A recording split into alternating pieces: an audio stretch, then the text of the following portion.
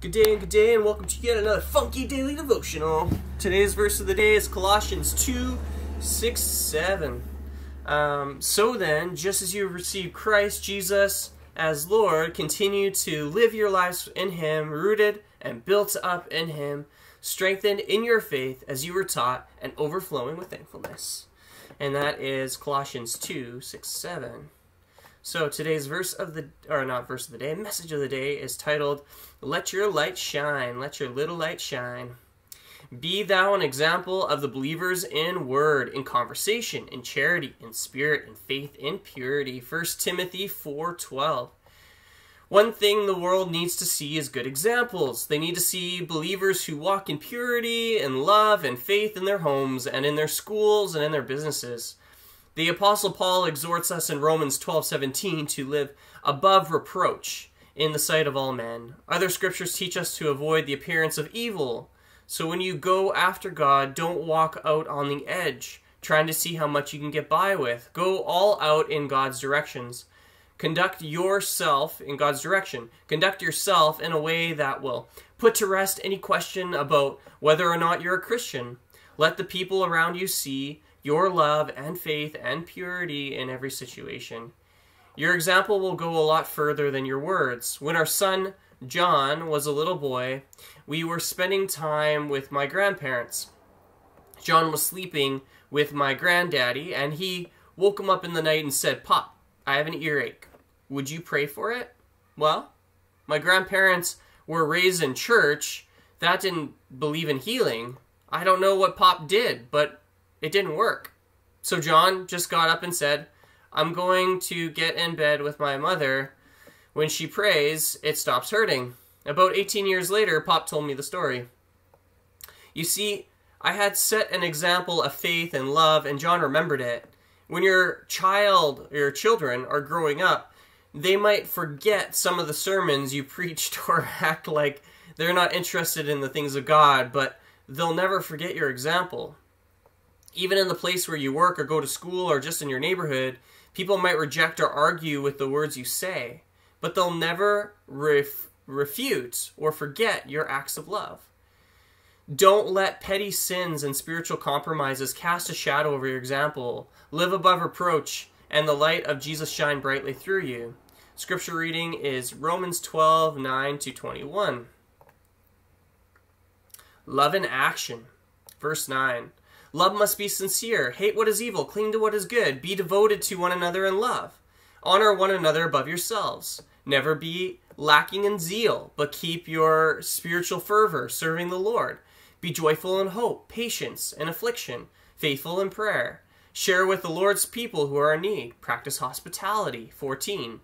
Bless those who persecute you. Bless and do not curse. Rejoice with those who rejoice. Mourn with those who mourn. Live in harmony with one another. Do not be proud, but be willing to associate with people of low position. Do not be conceited. Verse 17. Do not repay anyone evil for evil. Be careful to do what is right in the eyes of anyone. If it is possible, as far as it depends on you, live at peace with everyone. Do not take revenge, my dear friends, but leave room for God's wrath. For it is written, "It is mine to avenge, I will repay, says the Lord." On the contrary, if your enemy is hungry, feed him. If he's thirsty, give him something to drink. In doing this, you will heap burning coals on his head.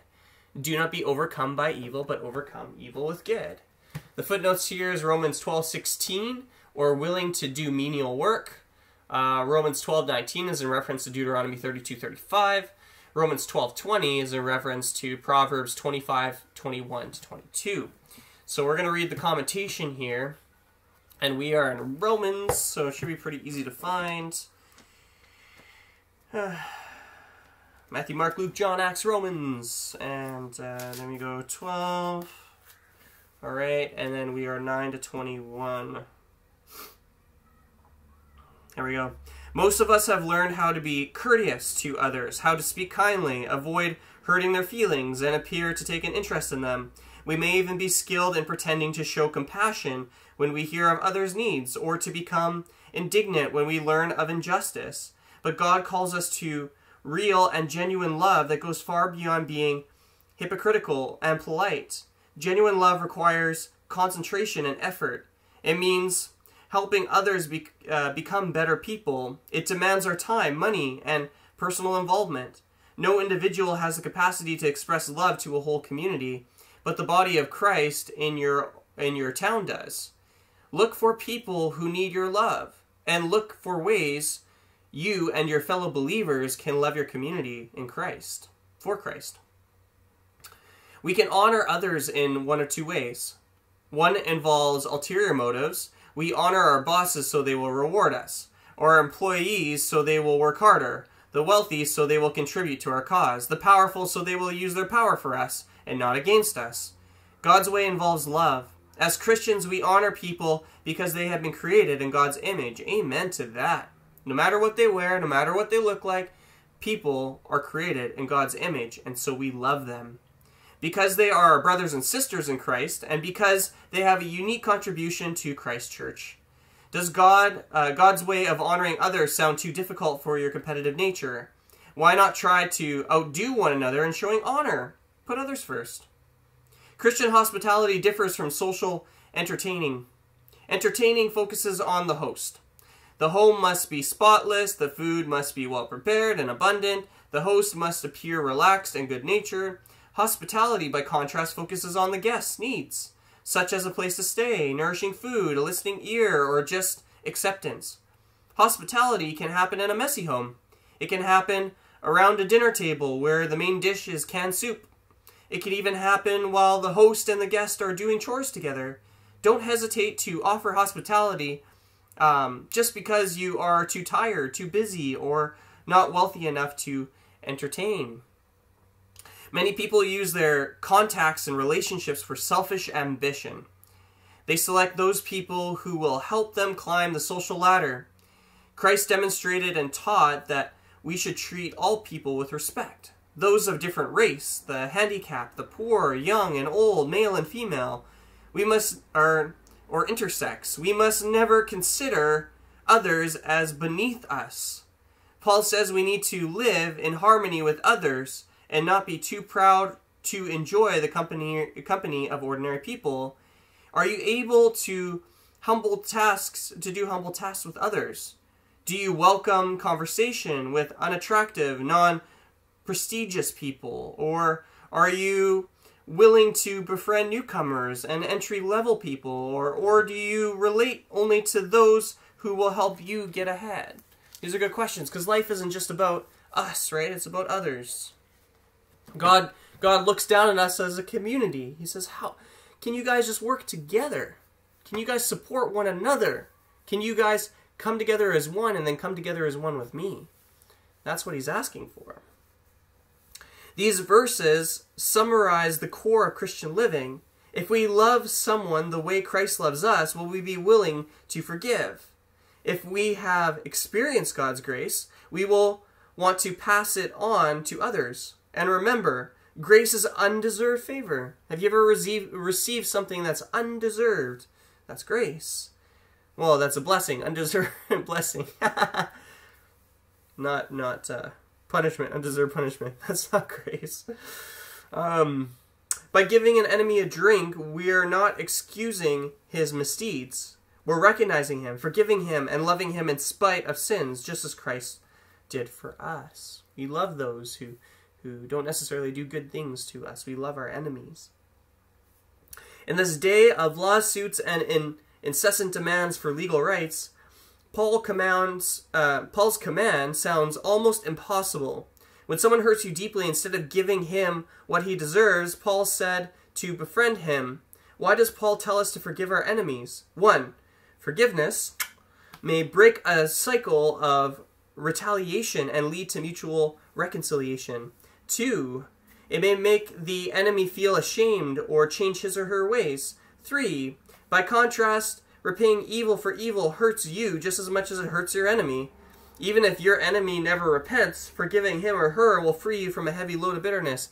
How many times have you seen in the movie, you have the villain and then you have the superhero, and the superhero debates, well, I don't want to do what the villain did because then I will become part of the villainy. I'll be just like the enemy that I'm trying to stop. Well, the way you stop that enemy is by doing good, not evil, right? You do good. Forgiveness involves both attitudes and actions. If you find it difficult to feel forgiving towards someone who has hurt you, try responding with kind actions. So good. If appropriate, tell this person that you would like to heal your relationship. Lend a helping hand. Send him or her a gift. Smile at him and her. Many times you will discover that right actions lead to right feelings. So my friends came to me and talked to me about a situation, right? Someone did something awful, okay? And what should I do? Should I confront this person? And my response to that is hey, if my words have any 2 cents, then give it 3 days. See if that person comes to realization on their own, right? Because you have no idea what's going on inside of a person. Guess what? I think it was like 2 days later that person came back and said, I have all this stuff going on in my life. You wouldn't believe it. All the stuff that's going on, And people become very self-protective and selfish because of needing self-healing during tough circumstances. This is the world that we live in. People shut down sometimes. And they act inappropriately in those situations to you or to others because they need love.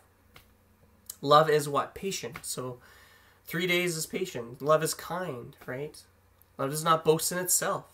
It's supposed to boast in the one above.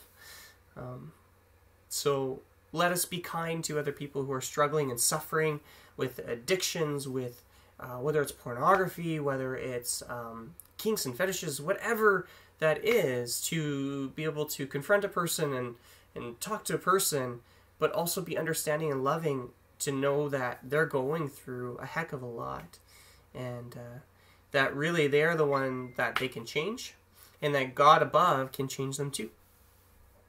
And so we get to love people that don't look like us, that don't dress like us, that don't conform to the standard in which we are in. And we don't have to live in a world of prejudice pushing people away, but we can love them as Christ loved the church, as Christ loves you or I, and is so patiently pursuing in love.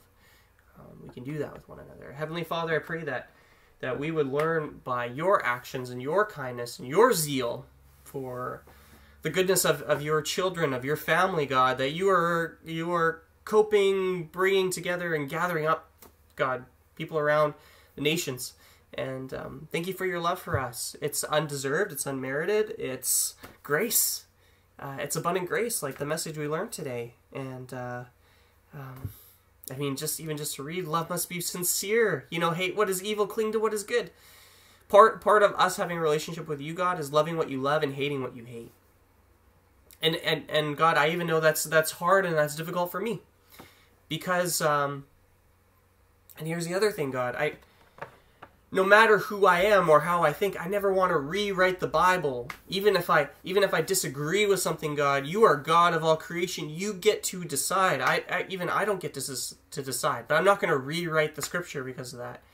And God, part of my struggle with hating what you hate is Romans 8, which is homosexuality. And if I was God, it wouldn't be such a big deal to me, God. But you are God, and it's a big deal to you.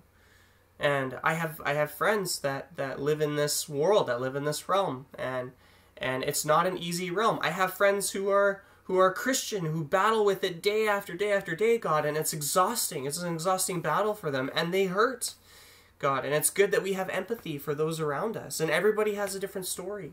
Everybody has a different struggle, Lord. And my heart goes out to them. It says, love the people, don't love the sin. But I love the people, God. And again, if I was God, it wouldn't be such a big deal to me. But you are God, and it's such a big deal to you. And this is something that I wrestle with, is loving what you love and hating what you hate. And I love the people that you created. They're created in God's image. So I'm going to continue to love them in spite of that. And I am not judge, you are. And so I'm blessed. I'm in a blessed position that I get to walk in them and not be their judge. I get to be their friend. I get to love them, God. I get to love all the people around me of all walks of life, no matter where they're at. I get to love the murderer. I don't get to love that fact that he's a murderer. And I'm not equating homosexuality to murder. They're totally different things, God. But life is full of struggles, and life is full of ups and downs. Life and love is even full of unique moments of beauty and ugliness too, God. And so, be the shalom, be the peace, be the persistence, God, pursuing us ever so gently into eternity, Lord. Make a way where there is no way, and do what only you can do and what we cannot. We pray this in the name of Jesus Christ. We pray, amen. Have a wonderful day. Love everybody around you, in spite of everything. Think about how God loves you and love people in that way. That's really what God's desire is for us, to love others as he has loved us. All right, have a good day. Be blessed. Have a wonderful week. God is with you, and he's for you and not against you. Bye.